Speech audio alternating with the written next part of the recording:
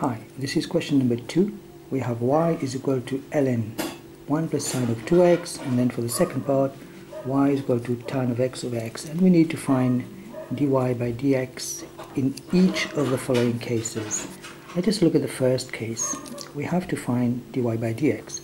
Now we know that dy by dx will simply become 1 over the 1 plus sine of 2x. Isn't it? Because we're differentiating a natural logarithm. Alright, we should remember that if y is equal to ln x, then dy by dx is equal to 1 over x, which is the case.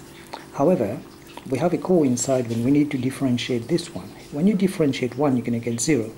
You differentiate sine 2x, you're going to get cos of 2x, but multiply by 2 as well, because you need to differentiate the 2x. So that's going to become then 1 over 1 plus sine of 2x multiply by the derivative of the coincide. You only differentiate sine, you get 2 cos of 2x. Multiply that and you're going to end up with 2 cos of 2x divided by 1 plus sine of 2x. And here we are for dy by dx for the first part.